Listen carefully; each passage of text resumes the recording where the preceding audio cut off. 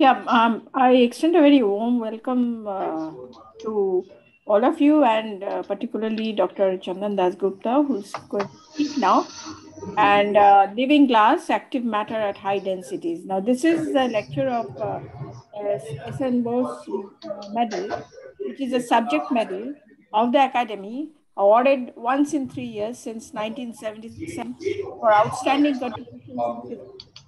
The award is made to an eminent scientist whose work has had an impact over a considerable length of time. I just would like to read out some names, the previous award winners.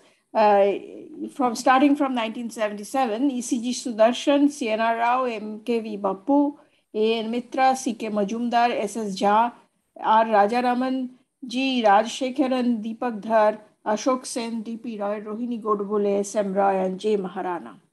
So I request Professor Chandan Dasgupta to give his talk. And may I request all the listeners to keep their microphones off so that we can have a clear hearing. Thank you. Okay, can everybody hear me? I can hear you. So, okay. Yes. Okay. Okay, so good evening, good afternoon to all of you. First, I'd like to begin my talk by thanking the Academy for giving this award, and I'm very happy and honored to get this award. And also, I'd like to thank Professor Shaha for asking me to give this talk. It's a pleasure and a privilege for me to give a talk to this audience. So let me go to full screen. So today I'd like to talk about something that we have been working on for the last 5-6 years. That is active matter at high density. Before going into the actual subject, I would like to say one or two things about the area in which I work, because this award is given for some lifetime achievement. So I thought it would be useful to tell the audience a little bit about what kind of physics I'm interested in. I've been working in the area of statistical physics, where one is interested in trying to understand the collective properties of systems consisting of a large number of interacting objects. Traditionally, these interacting objects are microscopic, electrons and ions, atoms and molecules, things like that. But more recently, this kind of description is being applied to study collections of even macroscopic objects, like sand particles, granular particles.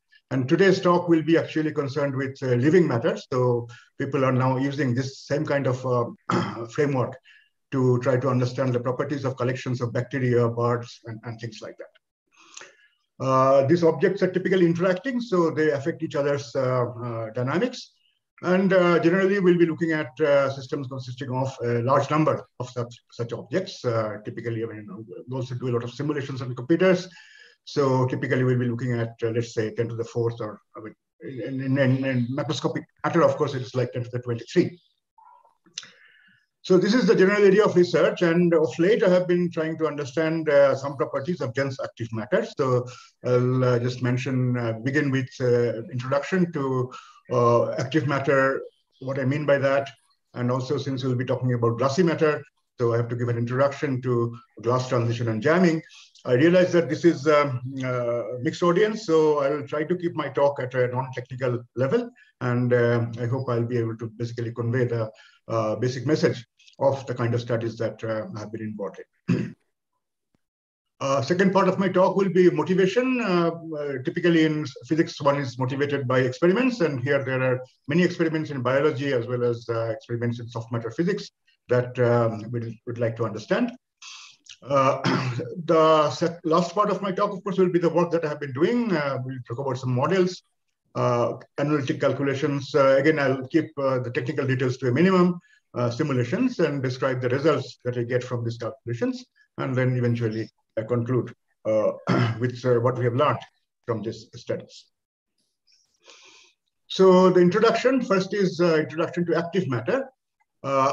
Active matter consists of a system, but the basic constituting elements, the particles, are basically self-propelled, in the sense that they can move by themselves. they can convert stored or ambient energy into systematic motion. And we'll be dealing with collections of such objects. And these objects appear in many different contexts. For example, one can have motor proteins in cells which can move by themselves. A slightly higher scale, we have bacteria. Even on a macroscopic scale, we have fish, a collection of fish, or a collection of flock of birds. So what we are interested in is basically trying to understand the collective behavior of such systems. I should also mention that although most of the work is motivated by living matter, people are now developing methods to construct in a lab synthetic haptic matter. And I'll be talking about some experiments on those too. Examples are genus colloids and vibrating rods and so on. The reason that people are interested in this kind of systems is, of course, the experiments show very interesting collective behavior. And I should emphasize at the beginning is that this collective behavior is out of equilibrium, in the sense that the systems have, the particles themselves have some source of energy. So one is basically injecting energy into the system, which is then gets dissipated. So one has to go out of equilibrium, statistical mechanics, to be able to understand the behavior of such collections of objects. Next few slides, I'll give you some examples of such active matter. And as I said, many of them are taken from biology, but there are also systems that are synthetic, in the sense that they have been constructed in the lab to sort of mimic some of the biological systems that one is interested in. So here there are some movies. I mentioned molecular motors, and this is a simulation of a molecular motor called dynein, and which is moving on this structure, which is called a microtubule. And you can see, I mean, this is of course a cartoon, but it shows basically the kind of motion, microscopic motion, that is possible that these self-propelled particles, they execute. So this is one of the examples of active particles. I also mentioned bacteria. So there is another movie where you have basically experimental observation of how different bacteria are moving in a medium. And this motion is peculiar in the sense that it is called run and tumble. Sense that, bacteria basically goes in one direction for some time and then suddenly changes its direction, goes in another direction for some time, then suddenly changes, and so on. And this you can see from this trace that corresponds to the motion of one of these bacteria that we are looking at here. And here we have a dilute collection of bacteria, but I mean, what we'll be interested in later on is when you have a dense collection of bacteria.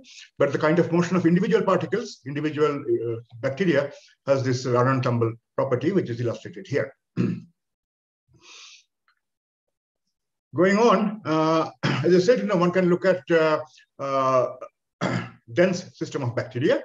And here is a movie again, an experimental movie of how a collection of E. coli bacteria move. And you can see that they are moving more or less at random, but there is some pattern in the motion, in the sense that if I look at the actual motion in more detail, we'll see that there are bunches of bacteria which are moving together. There are bunches which are moving together, and these are colored here, shown here by different colors. Bacteria move, bunches moving in different directions. And this is basically one example of a collective motion of these living objects. And there are some features that I wanted to point out from here. This swarming motion, which we'd like to model, for example, when we want to understand what is going on. Another example is very common. This is flocking of birds. And this is a movie taken from YouTube. By the way, all the movies are showing all right, I hope. Hello? Yes, they're showing very well. Yes, they're fine. They're fine. Yeah. So you can see that you have a large number of birds, and they are flying, but they are not flying all independently. Their motions are very much correlated. They are from these bunches, and the whole bunch moves together, and so on. This is called a flocking of birds, and this is one of the sort of many interesting collective behavior that people have been trying to understand. Another example, just very quickly, this is called ant mill. You see, you have a whole bunch of ants, and again, they're not moving at random. Their motions are very strongly correlated. They're all moving in the same direction. along roughly a circle. And this is again an example of collective behavior. What I want to point out is that these are all living matters that I have shown before, but now people have been trying to sort of emulate this kind of motion in lab also. I wanted to show a very nice experiment that was done by my colleagues at IISc, and there they are looking at tapered brass rods in a background of aluminum beads, and this whole system is vibrated. That is what gives this self-propelled motion, gives rise to this self-propelled motion. And you will see that this experiment is designed in such a way that the motion of different rods, they will eventually correlate, and you will get something that looks very much like flocking. So you see that initially they were distributed all over the place, but now they're all gone to the edge of the system, and they're all moving in the same direction, very much in a way that is seen in this previous movie that I saw, that I showed of flocking birds. So these are all sort of examples, both in living matter and also in artificial living matter of collective behavior.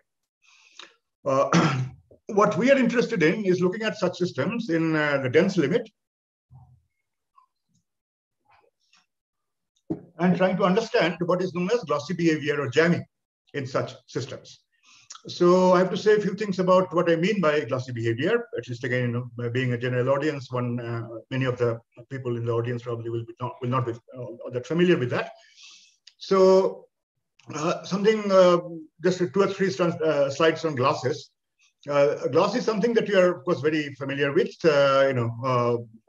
Window glass, or this glass that I'm using to drink water from. These are all examples of glass. There are many different kinds of glass, but the feature that is common to all of these different kinds of glasses is that here one is looking at a solid, but the solid doesn't have the nice crystalline structure that you have in most, many other solids. So to prepare such a glass, one has to cool the liquid very fast so that crystallization is avoided, and then one ends up at low temperatures with a system which basically has the mechanical properties of a solid, but it doesn't have the long-range crystalline order that you have in crystalline solids. So this is the process that one is looking at. Starts with a liquid, and this is the temperature, and this is some property, specific volume, doesn't matter. So one is cooling this liquid, and if it cools it, if I cool it fast, then the crystallization transition that would have taken place at this temperature Tm is avoided. The system still remains liquid at temperatures lower than this Tm, and one gets a supercooled liquid, and even at lower temperatures, one gets into a solid state, which I call a glass. The study of these glasses have been there for many, many years. I mean, more than roughly 80 or 100 years. And there are many interesting phenomena that take place in this region. One is looking at the supercooled liquid as one is reducing the temperature.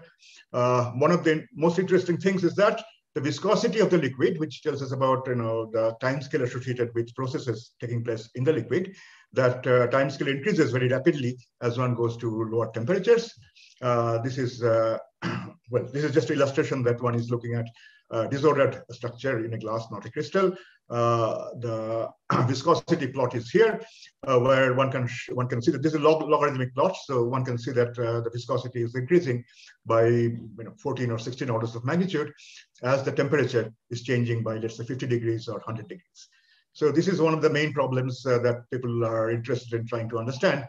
Why does the liquid become so slow as it approaches the glass transition? One is also interested in the properties or the structure of the glass, the properties of the system in the glassy state, and so on and so forth. So this is a very well-known problem in condensed matter physics that people have been trying to understand for many, many years. And by the way, this Nobel Prize for Physics this year was awarded to Giorgio Parisi, and his work actually has a lot of relevance to trying to understand what is happening in such glassy materials. I don't want to go into too many equations, but this is one equation which is very important. Says that how the time scale or the viscosity of a glass forming liquid near the glass transition changes as a function of temperature.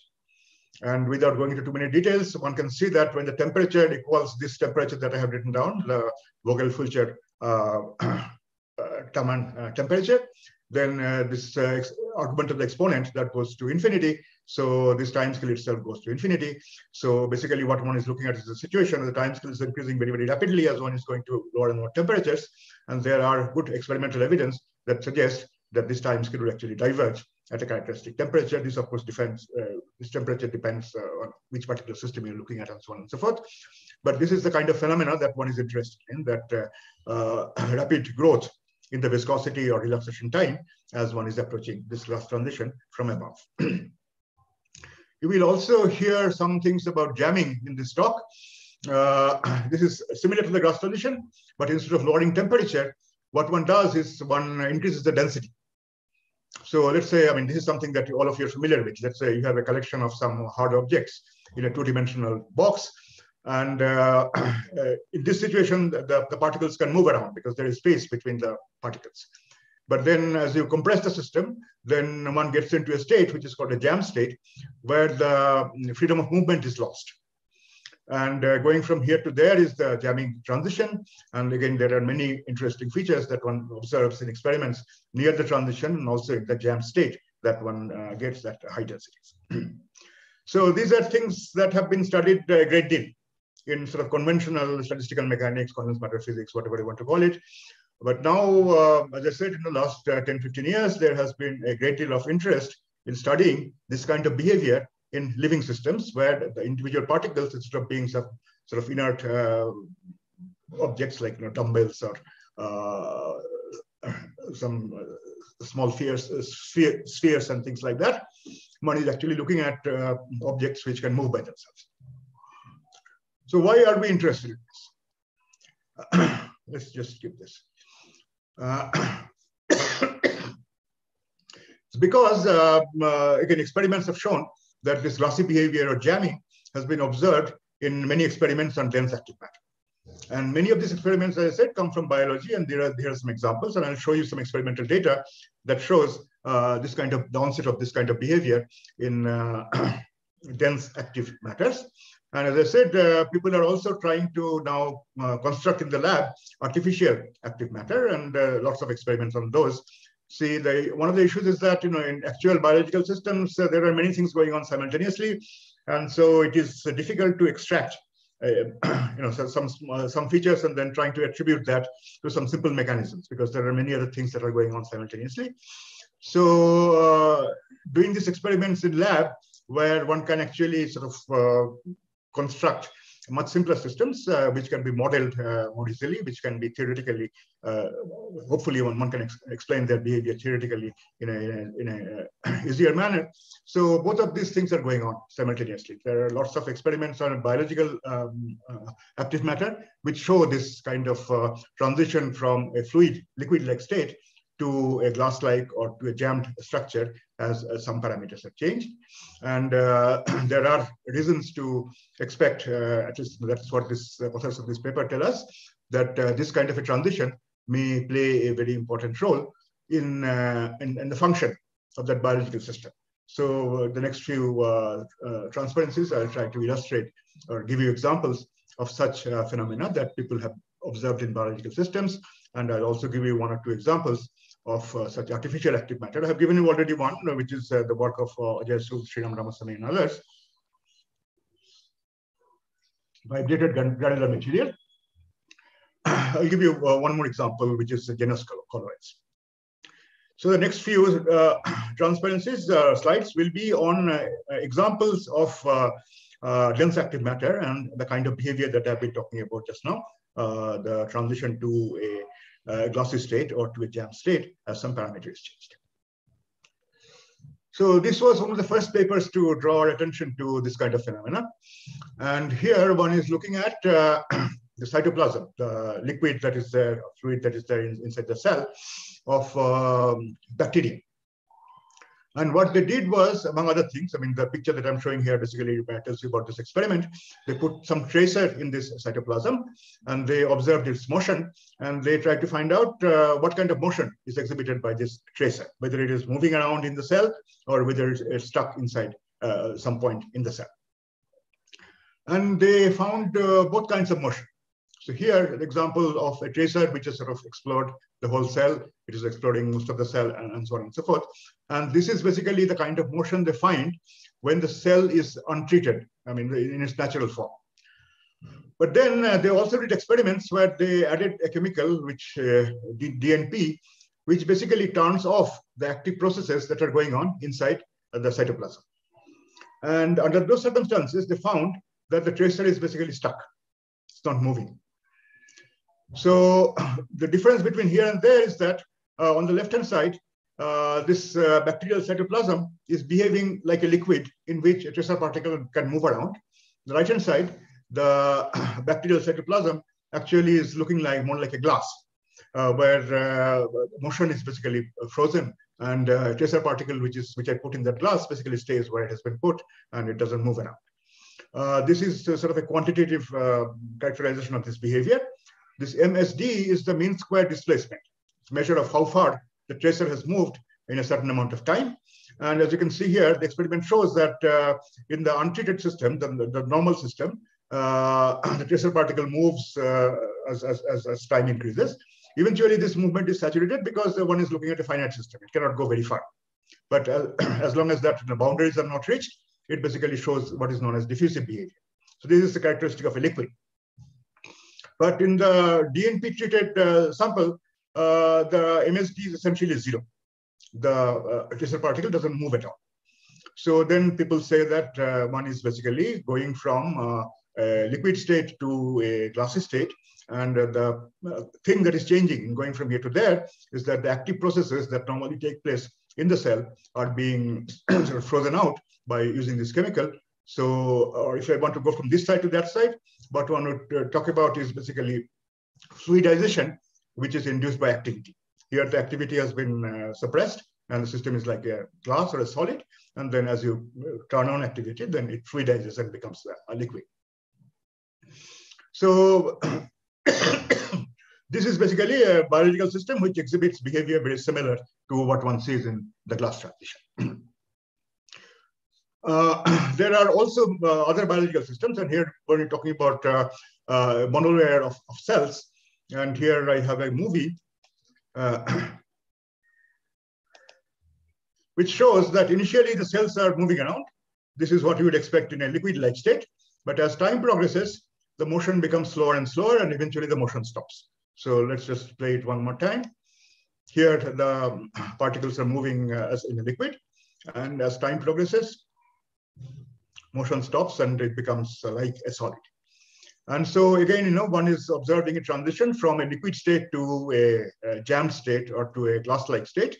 There is no crystalline order, of course, that you can see from here. So if it's a solid, it must be a glass or a jammed state.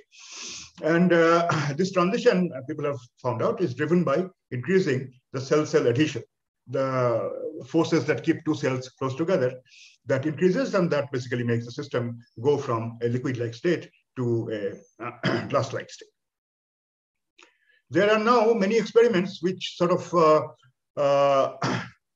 try to say that this kind of a transition actually may have a very important role to play in various kinds of disease.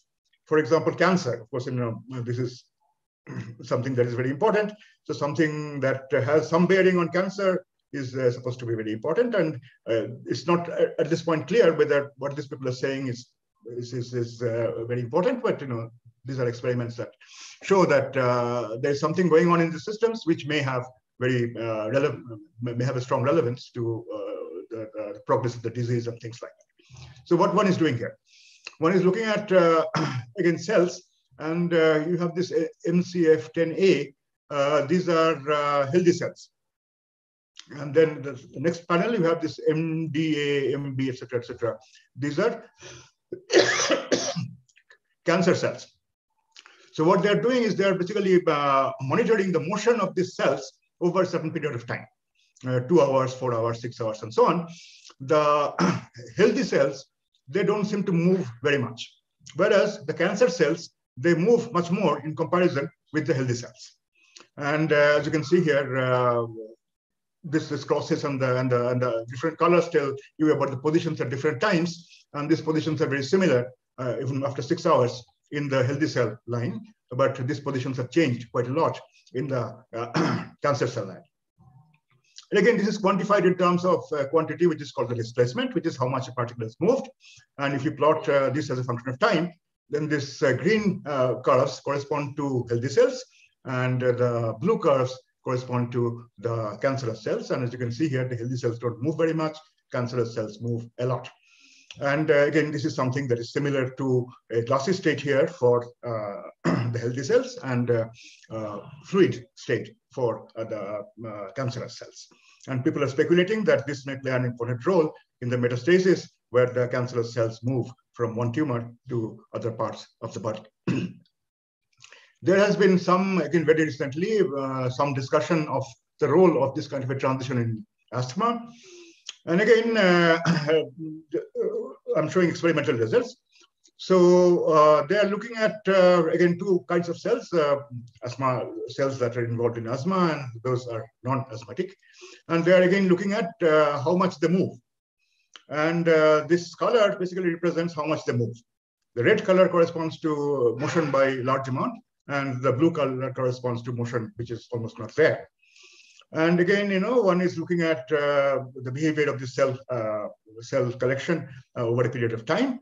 And there is even if you look at each individual cell line, there is a transition from a unjammed fluid-like state into a jammed solid-like state. In the sense that as you are going from day 3 to day 6, the cells which are moving quite a lot in day 3, they don't move at all on day 6. Same thing here, that the number of cells which are moving quite a lot in day 6, they don't move so much on day 9.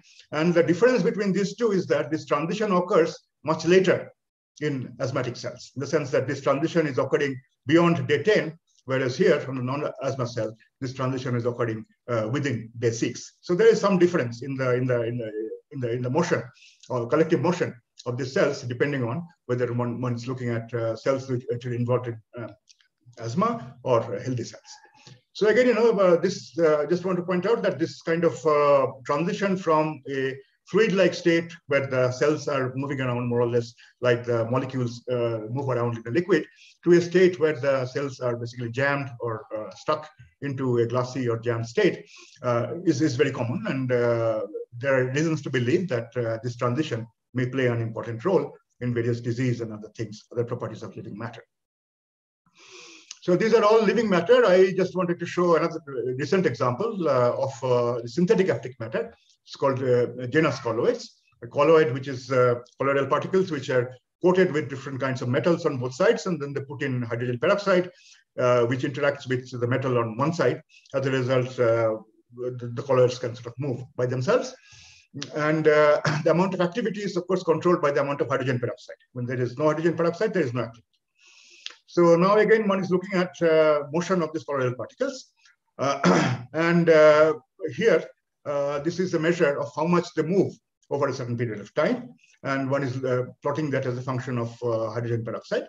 So as you make the particles more and more active, by adding more and more hydrogen peroxide, the particles move much faster to much larger distances. This is shown here, that it's the mean square displacement as a function of time.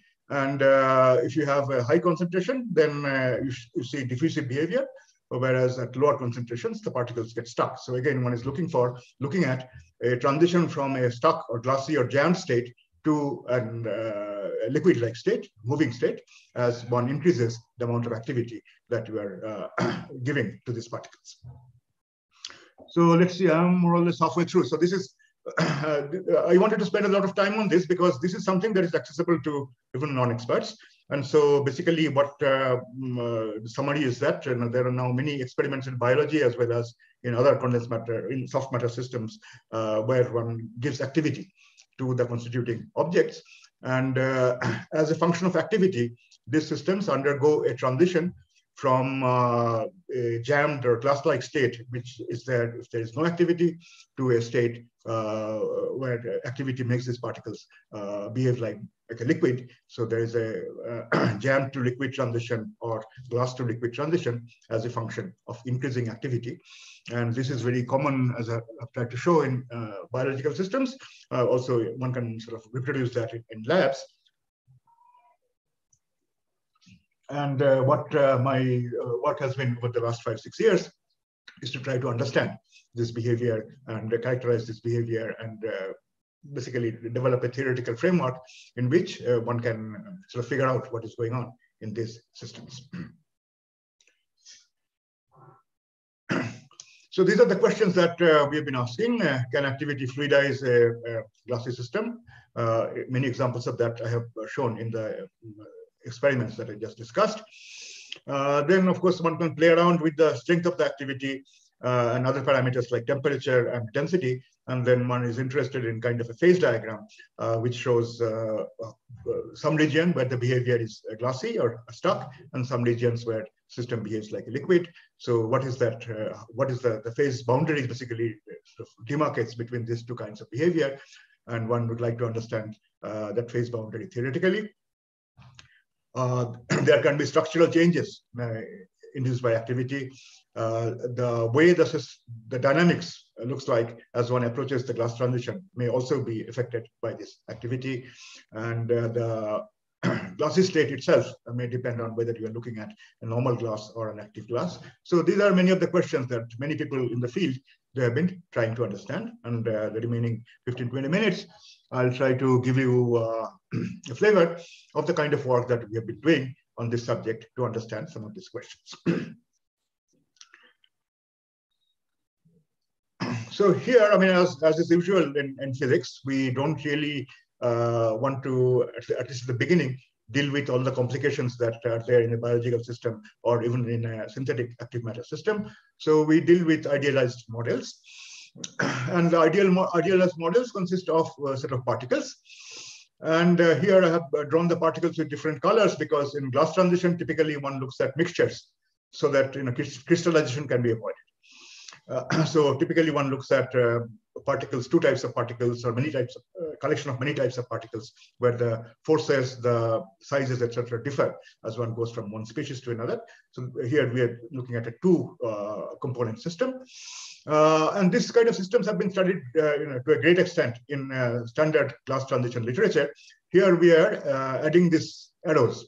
And the arrows are the directions of these self-propelled forces or active forces, which are acting on these particles. So typically, I mean, one looks at typical active matter, the direction of this force that acts on a particular particle doesn't remain constant. It itself changes. And so we use two parameters to characterize this activity. One is the strength of this active force. That is, of course, important. The other is how quickly this active force changes its direction. And that is that quantity is, of course, a measure of time, the time over which the direction changes by a substantial amount. And that quantity is called the persistence time. So we'll be looking at such systems. Such systems are characterized by what kind of particles you have, how they interact with each other, etc., etc. Density, temperature, these are the thermodynamic parameters.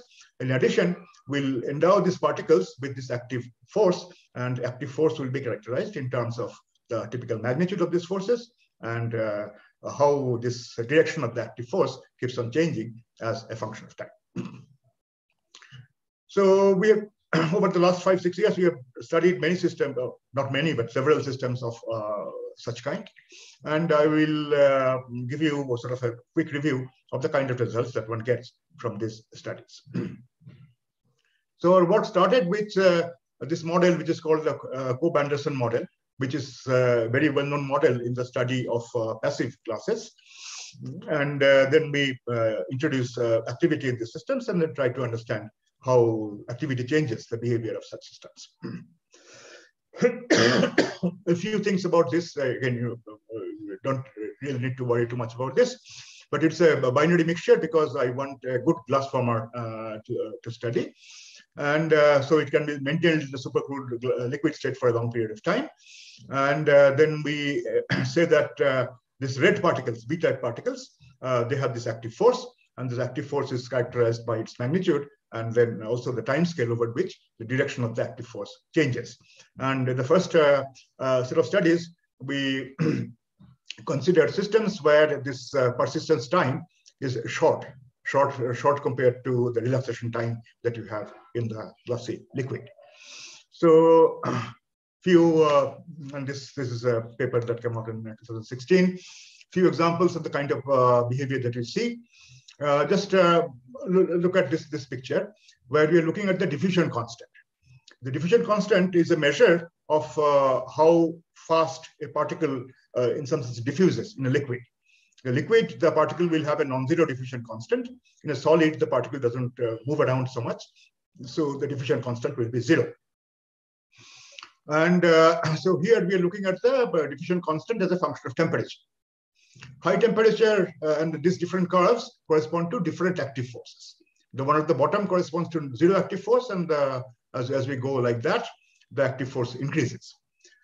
So you can see here that the system that we're looking at, the diffusion constant drops very, very rapidly with decreasing temperature when there is no activity.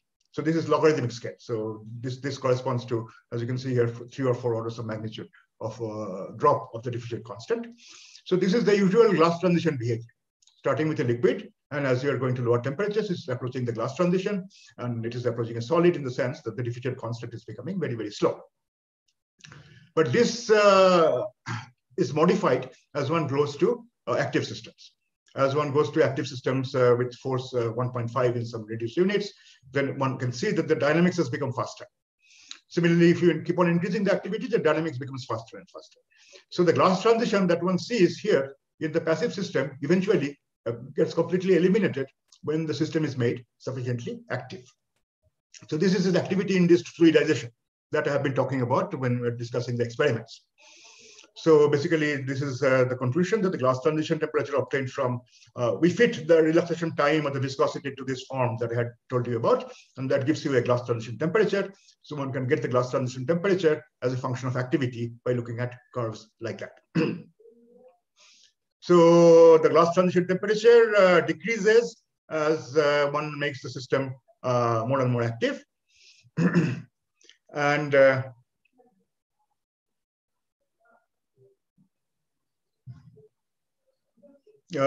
eventually there is no glass transition at all, in the sense that for all temperatures over which we can study the system, it behaves like a liquid if the particles are sufficiently active. So this is shown here in the phase diagram, that there is a temperature here along this axis, and there is an active force along this axis. So when there is no active force, the glass transition temperature takes place at some value.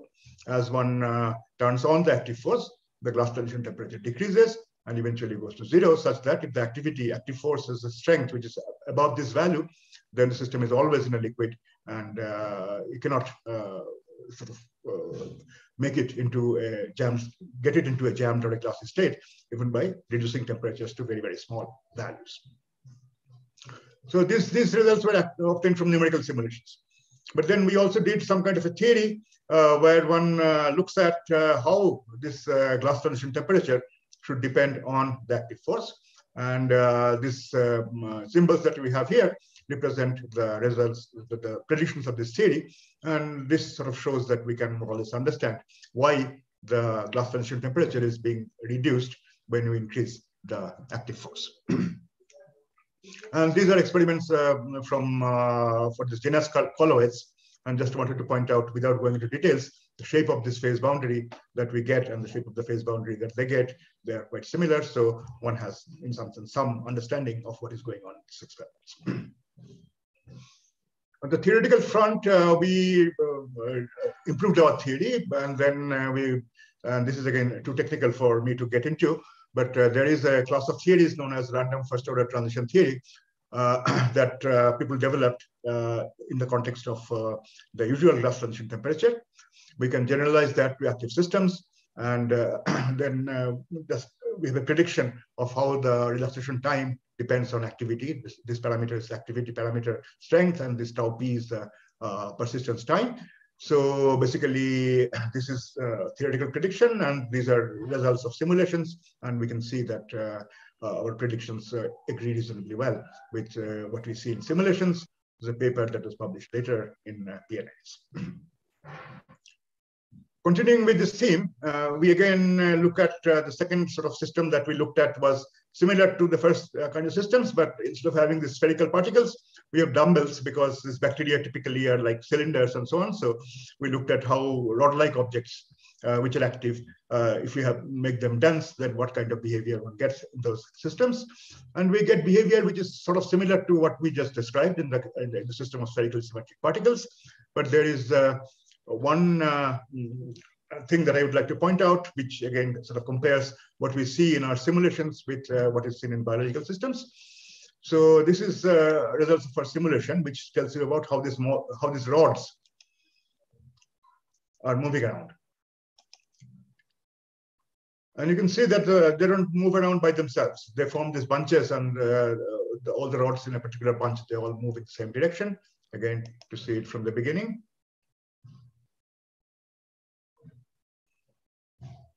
And one can quantify this. I mean, one can quantify the sizes of these bunches and things like that, which we did.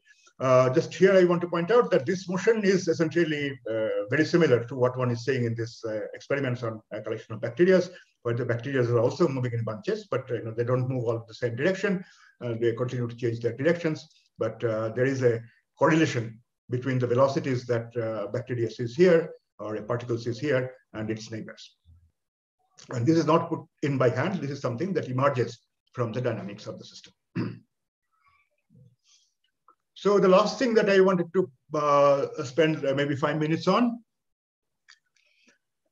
is this is something that we have done very recently, just a couple of years ago.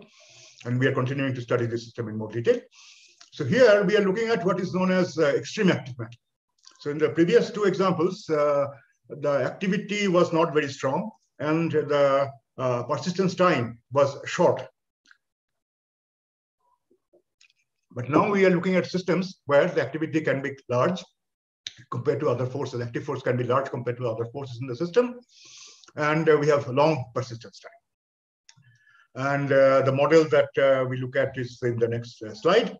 Again, a two-component mixture, etc., etc. The difference with previous work is that we are looking at athermal dynamics, looking at a limit where thermal fluctuations are not important. So we are just looking at interparticle forces and the active forces, just to make things a little simpler. And many of the biological systems, if you look at cells and things like that, thermal fluctuations are typically not so much important. So it's not so very far away from the actual systems. This is a thermal limit. And I didn't show any equations, but this is the only equation that I want to show, that this tells you about how the position of a particle changes as a function of time. X is the vector that quantifies the position. So double dot means second derivative. This is the acceleration. This is the velocity. These are the forces that a particle sees from all the other forces. And this is the active force, magnitude F, and its direction n. And this n itself changes as a function of time. And the time scale associated with the change of n is given by this parameter tau p, which is the persistence time. So this is the model. And we are looking at values of persistence time, which can be quite long compared to the some of the other time scales that you have in the passive liquid. So I just wanted to point out that in this limit, new physics come into the picture. In particular, there is one limit that we are looking at in detail, which is infinite persistence time, in which the directions of the active forces, they remain fixed in time. They don't change as a function of time. Different particles see active forces in different directions. The magnitudes of all these forces are the same, but the directions are chosen randomly. And once the directions are chosen, that doesn't change in subsequent time.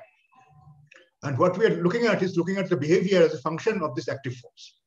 So here you have a large active force. And what I'm plotting here is the kinetic energy, which is a measure of, let's say, how fast the particles are moving. Now, in a liquid state, of course, the kinetic energy will be finite. The particles will move, so they will have some finite kinetic energy. And as they collide and interact with each other, kinetic energy will change, and they will exhibit this kind of a fluctuating behavior as a function of time. So this is what we see for large F. Now, remember that in this case, there is no thermal fluctuation. So here is a liquid where the system is liquid because it is experiencing, the particles are experiencing large active force. So in the phase diagram, you are looking at, this is the active force and this is the persistence time. One is looking at the limit when the persistence time has gone to infinity. And so the thing that we are looking at here is large values of the persistence time, where the system is in a liquid state. We reduce the active force, it's still in a liquid state. But if we reduce it below a certain critical value, then you see that all motion stops. So this is what is known as the jamming transition. That this is athermal, so the jamming is a better description than the glass transition. So high active force, one is in a liquid state, unjammed state, and then as one is reducing the active force, then there is a characteristic value of the force at which the system jams and becomes solid. So this is jamming transition induced by active force, and this is one of the sort of interesting things that we see in the system in the limit of infinite persistence time. And at the present time, we are actually trying to characterize this transition, trying to understand the properties of this active jam state and things like that. So that's one line of work that is going on. Let me skip this because I'm sort of ending the time. Now I'm looking at a situation where the persistence time is not infinite. So the force acting on the active force acting on a particle changes its direction, but it changes its direction very, very slowly. So one is now in this phase diagram in a situation where this tau p is, let's say, 10 to the 4th, where one is looking at this, and then one is changing the active force to find out how the behavior changes. Again, there is a transition from a liquid to a glass or to a jammed state, dynamically arrested state, as you reduce the F that we have seen earlier also. In the other systems that we talked about, there is a activity-induced fluidization. So low activity, the system can be in a arrested state, and then it becomes a fluid as one increases the activity. But in the earlier studies, the liquid state was not all that interesting. But in this large persistent, large tau p limit, we find that this liquid state exhibits very interesting behavior, which I call intermittent behavior. What do I mean by that? So let's say if I'm looking at F equals 3, which is up in this red region, where is the ordinary liquid, and if looking at the time series of this kinetic energy, it shows these usual fluctuations that we had seen earlier. That's typical of a liquid. But then, as one reduces the value of F, one is entering this region, sort of, which is indicated by green here, where, as a function of time, there are time intervals where the system behaves like a liquid with this kind of behavior of the kinetic energy, but then it freezes. It goes into basically a state where the kinetic energy is essentially zero, goes into a stuck state. And then it comes out of the stuck state and then exhibits again liquid-like behavior for a while, and then again goes into a stuck state. This is what we call intermittent.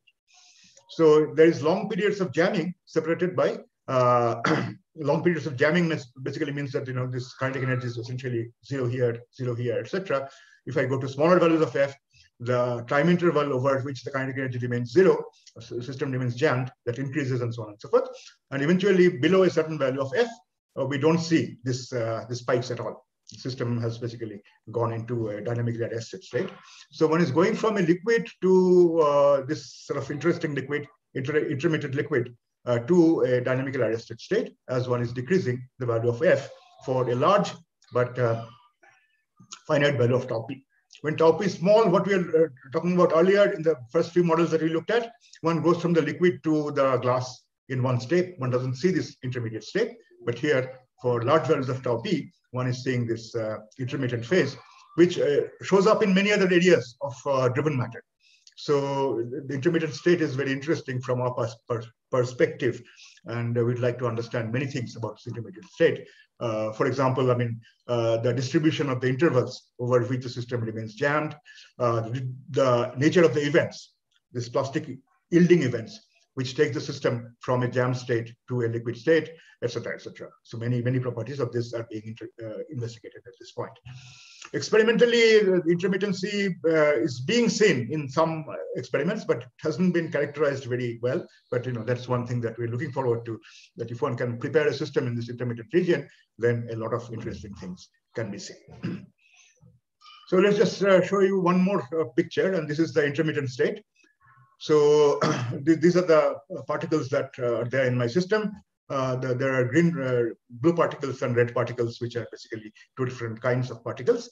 And there are these arrows, which tell you about the fact that they are experiencing this active force. And if we look at the motion of the system, then we'll see something which is interesting. That here the particles are moving around. But now the particles have gone into a state which there is hardly any motion. System stays in this state for a while. And then again, there is some plastic events and the system again begins to move. This is what we call intermittent behavior. Again, this is something that you may want to see again. Here, the particles are moving, then it's gone into a jammed state where there is hardly any motion. And from that, again, there is some unjamming events, some plastic events, which takes it into a liquid state. And this keeps on going. This is just a small segment of the time history. But if I plot or look at the behavior over a much longer period of time, there will be these periods of jammed behavior, and then between two such jammed behavior, there will be liquid-like behavior. And one can study various things about the distribution of timescales associated with liquid-like state and the jammed state, etc. How that depends on the various parameters and things like that. This is something that we are studying in great detail now. So I think my time has more or less come to an end. One more thing that I didn't have time to mention is that in this phase diagram,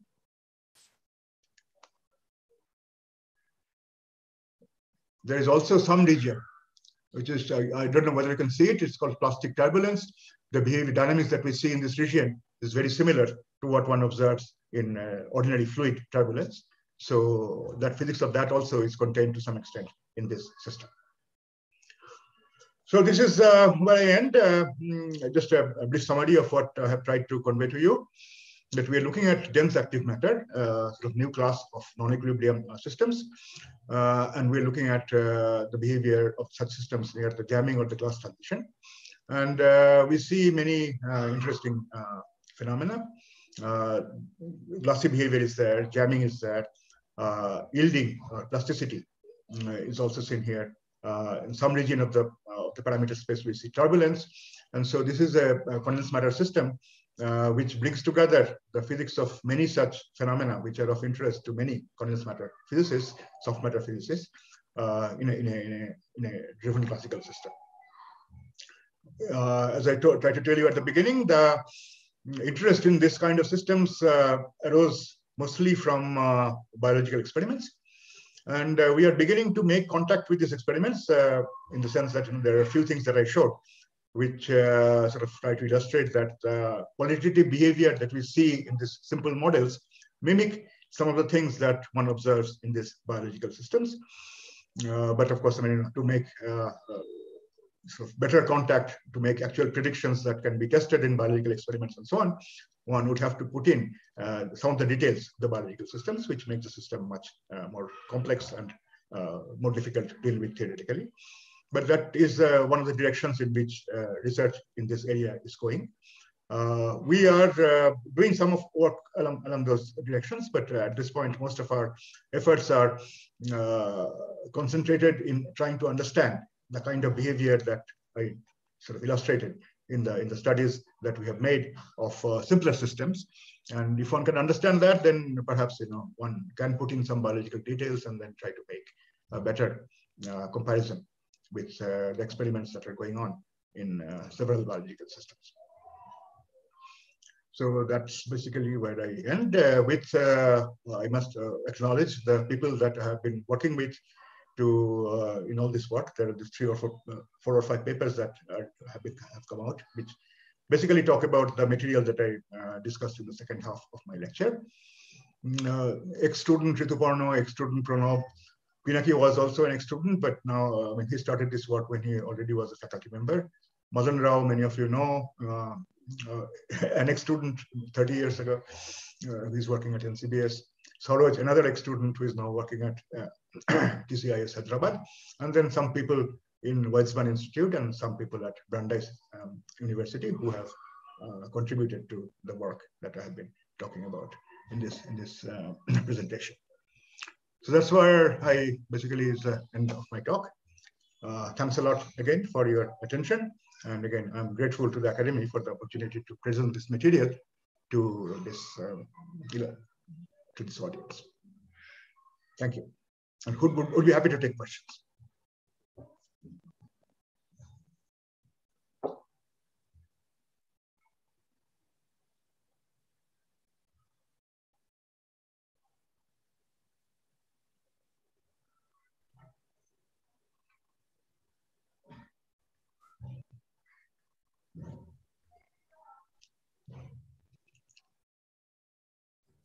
So you can stop sharing.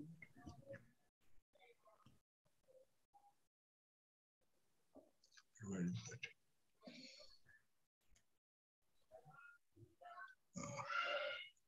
I have to, yeah, showing, stop share.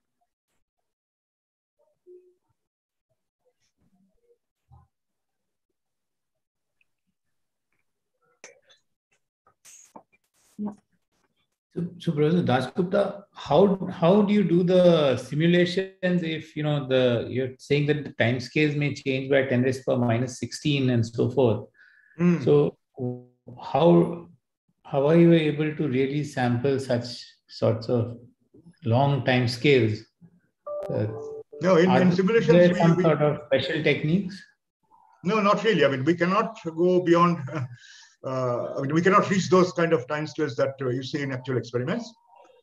There are now some simulation techniques that allow you to equilibrate the system to temperatures where the actual time scale can be very, very long, but one cannot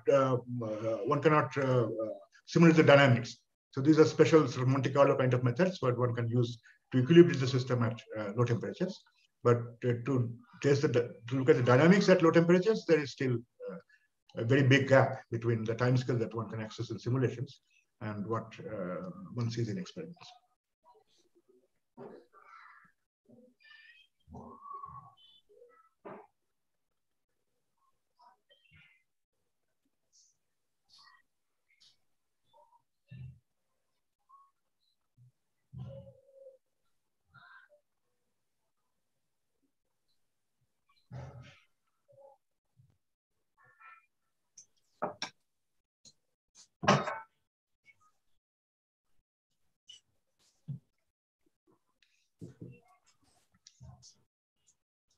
Mr. Khakkar, if there are no more questions, shall I go ahead with reading the citation for the medal? Yes, I think that you can read the citation. Unless there are more questions, I'm not sure.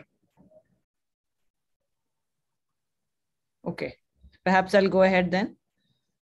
So it is my pleasure to read out this citation for the Satyendranath Bose Medal in Physics for the year 2018 that is being awarded to Professor Chandan Dasgupta for his outstanding contributions in theoretical condensed matter physics with emphasis on statistical mechanics.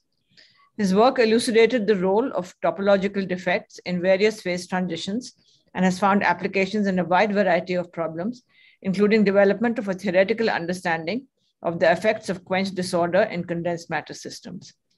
Professor Dasgupta has made important contributions in the theory of structural glass transition, where he pioneered the use of density functional theory, finite size scaling methods, and replicated liquid state theory for studying glass transition. Professor Dasgupta has also played a major role in establishing the Center for Condensed Matter Theory at the Indian Institute of Science in 1998 and was the convener of the center till 2005.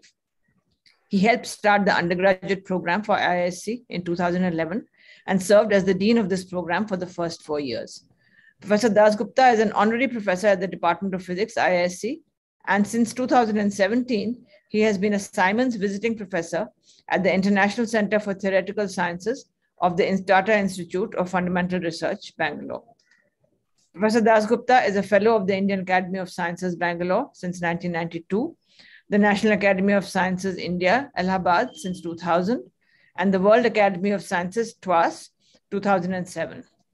He is a recipient of the Warner Toesch Memorial Prize in 1974, Fellowship of the Alfred P. Sohn Foundation, 1984 to 1987, and the DAE Raja Ramanna Prize 1999, the UGC award entitled Sir C.V. Raman Award from 2010, and the J.C. Bose National Fellowship from 2006 to 2019. And he is the Sub Distinguished Fellow from 2020 to present. Professor Dasgupta was elected to the Fellowship of the Indian National Science Academy in the year 2000. Thank you.